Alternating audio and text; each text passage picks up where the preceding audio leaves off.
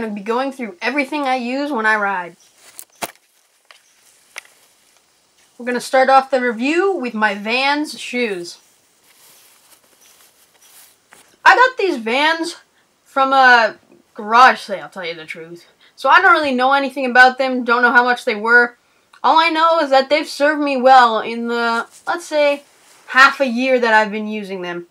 They've stood up very well, and they just grip onto platform pedals, which is what I use on all my bikes. They grip platform pedals really well. It almost feels like clip-ins when you're in.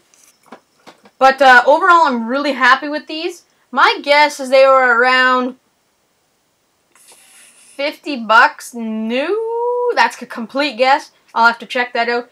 But you could probably find yourself a pair of these on, I don't know, anywhere for like $10, $20. But I really do recommend any Vans shoes for biking. Except for BMX, I haven't found them the best because they don't have the best heel support or stuff like that. But mountain biking, amazing. BMX, not as much, but they're still a really, really good shoe. Okay, we'll go from the ground up, and second thing we'll be reviewing are my knee pads. These knee pads I had just recently bought after my crash video. There's a link to it at the end of the video, and then also if you look at the top right, there'll be an eye, so go watch that video of my worst crash.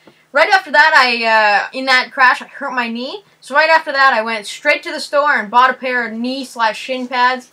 And that's where I got these Fox Racing Launch knee/shin guards is what they're called.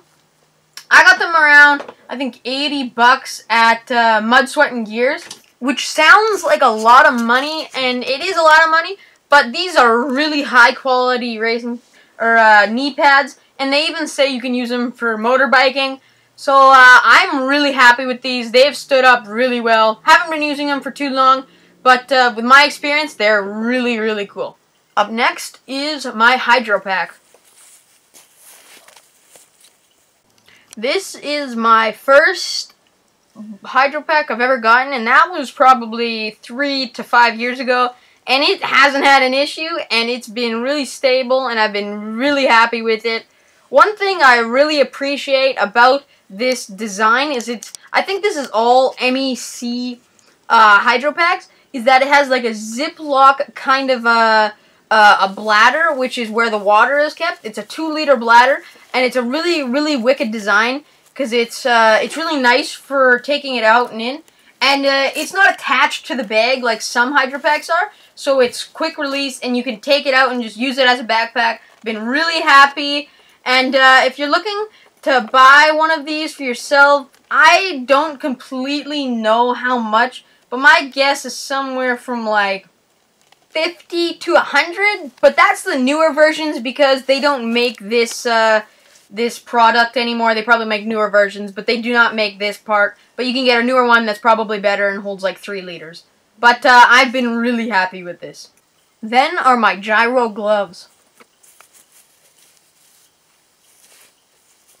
I bought these gloves around the end of last season, so I haven't been riding them for too long, but so far they've held up really well. The problem with my last gloves was that I wore holes in them, quite a few actually, and but those were good gloves also, but these gloves have done really well, and one feature I really like is that on the fingertips, it has a little like sticky part where you can actually use the gloves if you're on your phone or anything, but I really like these gloves. And they're around 40 bucks. I don't know what I paid for them. They're Gyro D&D gloves. I'll have the link. Go check it out. Then last but not least, my Gyro helmet.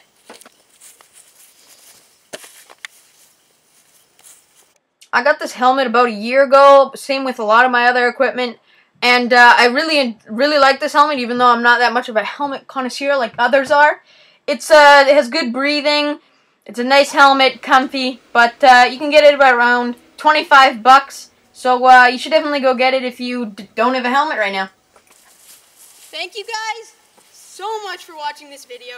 It means so much to me, and it means so much to my loving little dog that you guys watch this video. Hey, right? Yeah. If you could talk, you'd say thank you so much. But thanks so much. I'll have the links for probably everything except for the Vans. I really have no idea what the Vans are. But I'll have the links, so check the description. below. But thank you guys so much.